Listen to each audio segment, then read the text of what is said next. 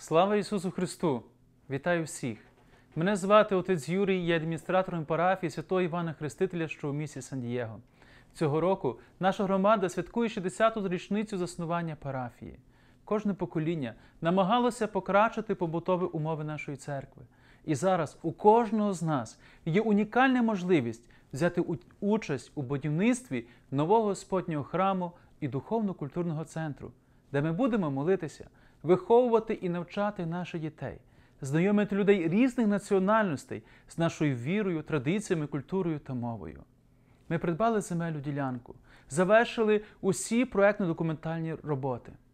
Але на даний момент своє служіння Богу і людям ми звершуємо під відкритим небом у саду одного з наших парафіян. Високодостойні брати у священстві, дорогі брати і сестри, люди доброї волі, у цей нелегкий час я прошу вас, будь ласка, допоможіть здійснити мрію багатьох поколінь.